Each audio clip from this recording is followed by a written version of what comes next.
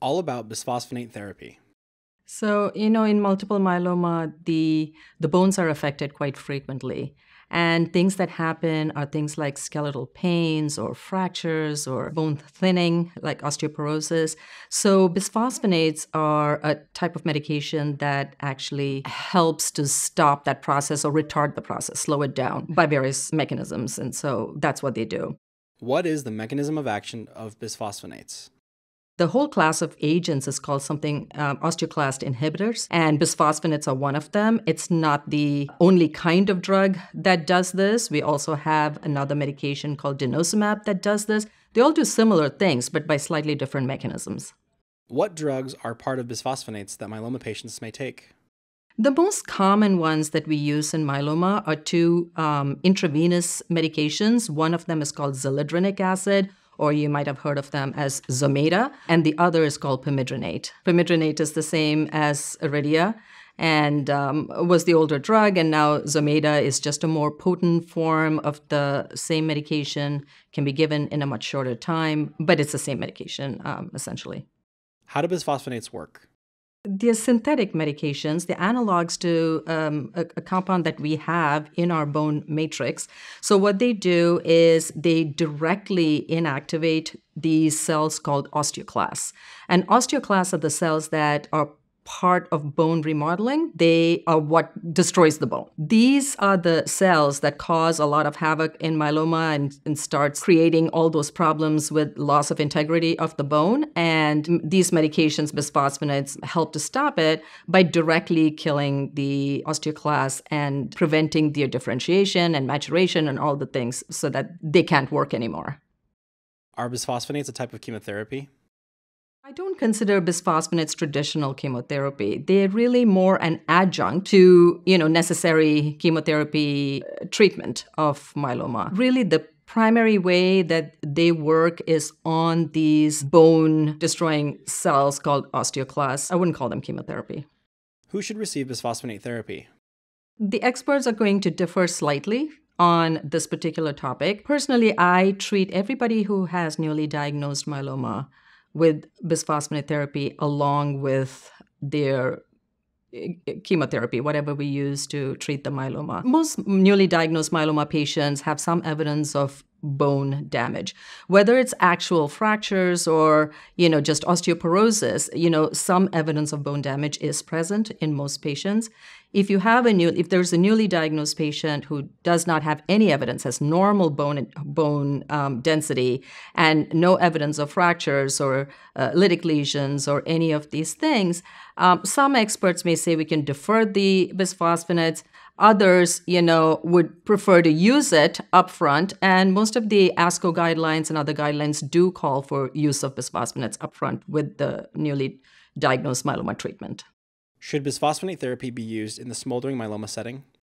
There's no evidence that in smoldering myeloma or any of the precursor conditions for myeloma, MGUS, or any of these conditions, that bisphosphonate is needed. We don't treat these patients for the most part, but there's no evidence that bisphosphonates is required in this. However, if somebody with smoldering myeloma has osteoporosis, for instance, which is quite common and can happen to all of us or any of us as we get older, then it can be used in a similar way as you would in osteoporosis patient.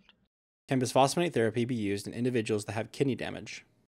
One would have to be cautious when we use bisphosphonates. Zometa can cause renal insufficiency. The ways to handle it, if somebody has mild kidney damage, might be to either dose reduce it, give it over longer infusion times. These are possible. Similar things with pamidronate. They can both damage the kidneys in different ways. Pamidronate can cause glomerular damage and cause proteinuria, whereas Zometa can cause direct renal insufficiency. So all of these have to be used more cautiously when there is renal damage. Not that it cannot be used. Would be particularly difficult to use it if the creatinine clearance is less than 30. This is where denosumab is a good alternative because those are not metabolized and does not damage the kidneys.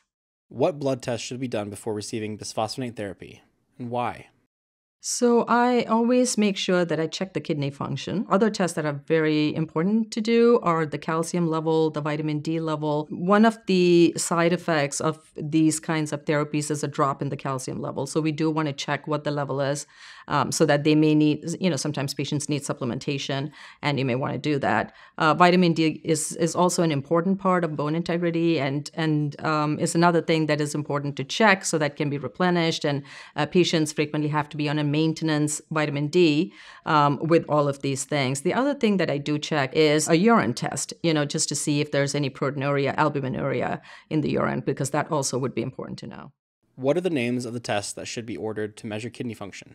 So on the blood test, it's going to show up as a serum creatinine. That tells you, what kind of kidney function you have. And so the higher the serum creatinine, the less optimally the kidneys are functioning. So that's a good way of looking at kidney functions. What is the schedule and dose of Zometa? So the dose of Zometa is 4 milligrams. It's given intravenously, at least over 15 minutes or more. It's given every 4 weeks. So initially, when starting myeloma therapy, if this medication is being used as an adjunct for the bone part of the myeloma therapy, then giving it every 4 weeks is optimal and ideal. What is the duration of bisphosphonate therapy? Here again, if you talk to 3 different myeloma specialists, you get like 4 different answers. For the most part, I tend to give it for 2 years straight. After that, some people may continue, and most people will agree that you give it upfront for the 2 years on a monthly basis. Following that, if they're just on maintenance treatment at that point, if there's no active bone damage going on and things are pretty stable, it can be reduced to, every 3 months or so. And there's no absolute evidence on how exactly to do this. Do you dose reduce? Do you reduce the schedule and things like that? But that's something that frequently a lot of experts will do. Others continue the monthly treatment indefinitely, maybe, or for 3 years. These things are all over the map. The other thing that I would do is, let's say the schedule has been reduced to a less frequent schedule. And if the patient progresses or relapses, then at that point, to go back to the monthly schedule is something also that is frequently done, unless the bones are not a particular part of that progression. Can Zometa be given every 12 weeks instead of every 4 weeks? Is it any worse to get Zometa less frequently? There are so many of these different kinds of studies that are being done. They're very difficult to do. The information that we really want from all of this, is it any worse to do it less frequently? That kind of study is hard to do because you have to follow the patients, and a lot of things can contribute to a worse outcome in one patient versus, bones not being. The biology of myeloma is just different in everybody to start with. Sometimes these studies may be hard to interpret. You do need large numbers of patients to be able to get reliable information from that. A randomized trial giving Zometa every 4 weeks versus every 2 weeks was conducted at 269 academic and community sites in the United States. 1,822 patients with metastatic breast cancer, metastatic prostate cancer, or multiple myeloma who had at least one site of bone involvement were enrolled. Among patients with bone metastases due to breast cancer, prostate cancer, or multiple myeloma, the use of zoledronic acid every 12 weeks compared with the standard dosing interval of every 4 weeks did not result in an increased risk of skeletal events over 2 years. This longer interval may be an acceptable treatment option. The updated ASCO guidelines state, for patients without active myeloma who are receiving maintenance therapy, receiving bisphosphonates every 3 months rather than monthly is an option. They also note that there is insufficient data to recommend a specific duration of bisphosphonate therapy beyond 2 years. Monthly treatment should be restarted upon relapse with new onset skeletal-related events. What is the dose and schedule of Aredia, and how long should it be given? Pamidronate or Aredia is given usually in a dose of 90 milligrams. That's the standard dose for pamidronate. And it's usually given at least over 2 hours. So the infusion time is much longer. And if there's any evidence that the kidneys are not in the best shape, prolonging the infusion time is one way to reduce further damage to the kidney. So in that case, it may be prolonged to 4 hours or even longer, depending on the kidney function. The scheduling is the same as Zometa. It's also given every 4 weeks or monthly. What are the side effects of bisphosphonate therapy and how are they managed? Bisphosphonate therapy has a few side effects. Simpler ones are things like fevers, some bone pains, muscle pains. People can drop their calcium levels. So these are some of the more common side effects. The side effect that most people are aware of or should be aware of is something called osteonecrosis of the jaw, because that is potentially a serious and can be a disabling side effect. What is ONJ, and what are some symptoms of ONJ? ONJ stands for osteonecrosis of the jaw. It happens when, because the way these medications act, over time, the osteoclasts, which are so for bone remodeling, we need two kinds of cells, osteoblasts and osteoclasts. So the osteoblasts are forming bone, osteoclasts are destroying bone, and this constant turnover is important to maintain healthy bones. So the bisphosphonates act by just inhibiting the osteoclasts, which causes this imbalance, which results eventually because these bones are not constantly turning over the way they're supposed to be, they can outstrip their blood supply, and you can have like avascular necrosis, which basically means that the bone is not healthy anymore. It's not receiving those good, healthy blood supplies, which makes them prone to bone overgrowths and just necrotic bone, and therefore just non-healing chronic bone problems. And that's called osteonecrosis of the jaw. If you have like a persistent, like an ache or a pain, or sometimes a swelling, sometimes you can feel a protruding, maybe bone or something in your mouth that, shouldn't be there, things like that. So a lot of these non-healing sore or wound or something in that nature generally happens around the face area, in the jaw and the maxilla, in those bones, the upper jaw, the lower jaw. And so that's why it's really important to have the dentist look at it. But those are some of the common things that people experience. Other things that can happen are atypical fractures that can sometimes happen with these kinds of medications. Rare ones with bisphosphonates include things like cardiac arrhythmias, like atrial fibrillation, or ocular toxicity, eye toxicity. These are less common side effects and less known side effects with Zometa or any of the bisphosphonates. A main concern of bisphosphonate therapy relates to kidney side effects, as discussed earlier. All bisphosphonates are potential toxins to the kidneys. How are side effects associated with bisphosphonates managed? With things like the fevers and the bone pains and things like that, you can take, even just Tylenol or something like that. The problem with the muscular and bone pains that can happen with Zometa is that they can set in at any time, and then they can even happen after somebody has been on it for months and then you started. And then even if you discontinue the Zometa, sometimes that particular side effect may not go away. So that can be sometimes challenging. It's not the most common thing that happens. In terms of calcium and things like that, just checking the calcium, the kidney function, because that's obviously these can cause kidney damage. So checking the kidney function every time, the calcium level every time before dosing, that once a month dosing, and periodically checking the vitamin D level just to make sure that the maintenance doses are on target for where we want them to be. So these are ways to mitigate those kinds of toxicities. Now, in terms of the osteonecrosis of the jaw, it is not a common thing that can happen. The incidence of it is less than 1%. But it's very important to be aware of this particular toxicity and to work with an interdisciplinary team. So you really need either oral surgeons or dentists who are aware of this issue, who know how to manage it. We always have the patients have a dental clearance first before even starting this therapy. Having a good overall dental checkup and addressing any issues that need to be addressed prior to being exposed to this drug would be a very good idea. Let's say there is a tooth that really just cannot be salvaged. Well, if you need that tooth out, it's the best time is before you're ever exposed to bisphosphonate therapy. Maintaining good oral hygiene, mouthwashes and brushing the teeth, flossing, simple things, but just maintaining that good oral hygiene is very important. And I also highly recommend continuing close follow-ups with the dentist every 6 months so that any problems can be caught early and taken care of. How is ONJ treated?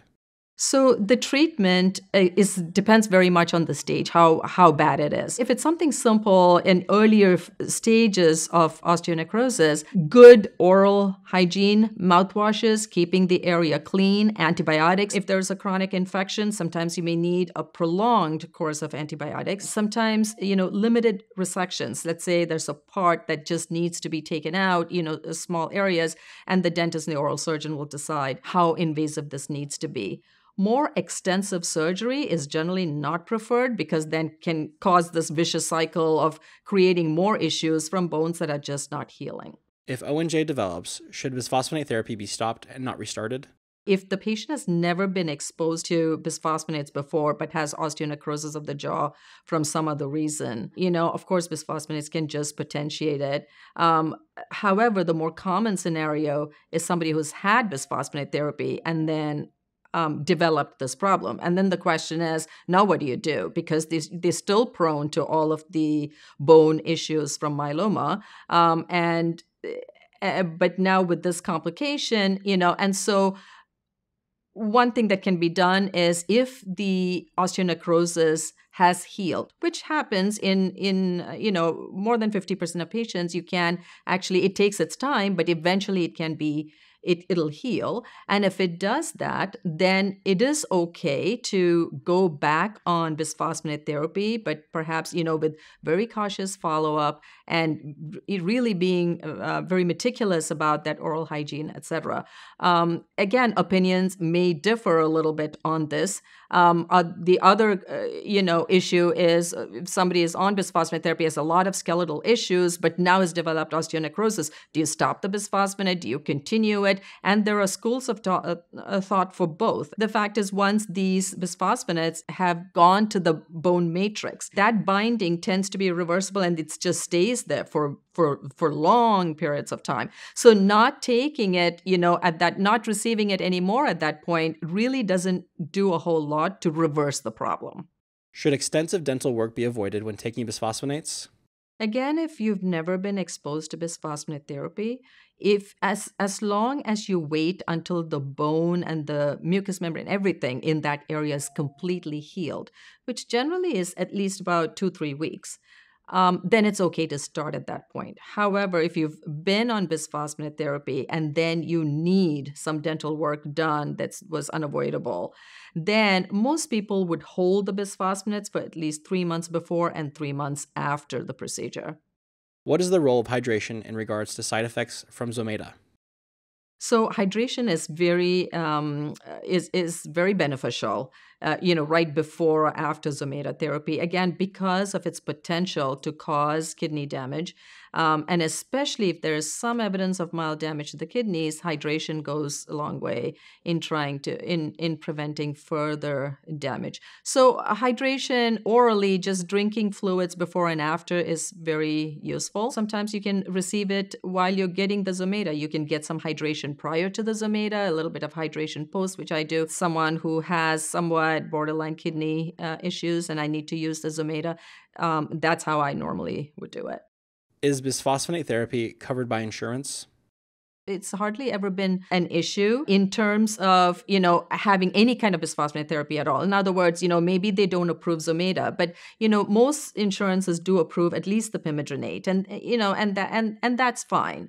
When it comes to denosumab, we do have a little bit more of problems in getting insurance approval because it is a more expensive drug. But among these three choices, something or the other is feasible for the majority of patients. Can bisphosphonate therapy be given on the same day as other myeloma therapies? Absolutely, it can be given on the same day. There's no need to go back for another visit just to get this. And it is very, very commonly done that way to avoid an extra, the inconvenience of an extra visit. If you are a patient with commercial insurance and are finding it difficult to afford your medicines, the Novartis Copay Assistance Program may be able to help.